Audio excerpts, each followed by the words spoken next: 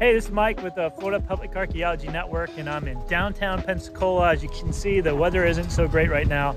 But what I wanted to show you is some of the archaeology that we're seeing on the surface. This is a construction site downtown where they had to looks like they had to dig up some drainage pipes and probably some other things as well. And I was walking by here and I noticed that there are several different artifacts exposed in some of this rubble. There's some glassware over here. There's some more glass. This is probably window glass right there. There's a pull tab. I don't know if you can see, that's actually a pull tab right there. And more glass right there from a glass bottle. You have some over here. This is probably older. It looks to me from here, it looks like it's older glass as well. And I even saw some ceramics. So I'll see if I can walk over here and show you where I saw some ceramics at this site. Coming over here, as you can see, exposed. Yeah, right here. So you see some oyster shell right there. And then right here, you can see a ceramic. And I'll have to get a closer look to see exactly what time period it might come from.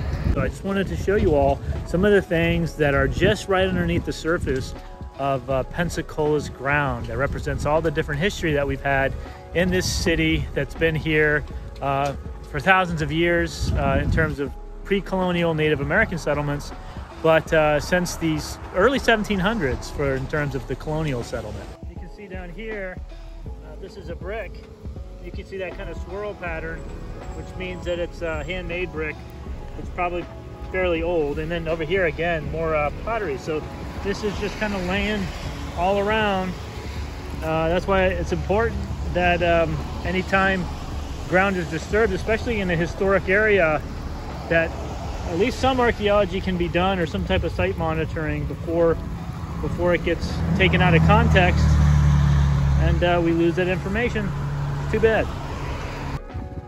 And this is pretty cool. So this is actually even outside the construction site. This large piece of ceramic right here. This large ceramic right here was just sitting right here. So it's a pretty good size one.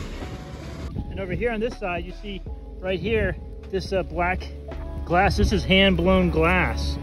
This is exactly what this is. Down here, we have what looks to be part of a handle to some type of cup. Right there. On all sorts of other stuff. I see bone in here. I even found a couple bricks. Just from what I can observe from the sidewalk, that actually have the name of the brick manufacturing company on them, which is really nice because it can really help you get a good date of the brick when they have their name stamped on them.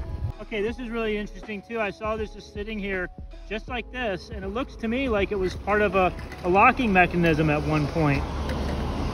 It's metal, so it's amazing. When you have old cities like Pensacola or other ones around the entire state, anytime the ground is disturbed, there's a good chance that artifacts and archaeological sites will be impacted underneath it. With that said, I did not actually collect anything on site, just from what I could observe from the sidewalk. So, you know, never go out and collect on someone's property without having permission. In fact, you really just shouldn't do it at all. Especially if it's on state land, you definitely don't want to collect anything because there are laws that protect state and federal lands. But you know, this is what's underneath your feet when you're walking downtown Pensacola.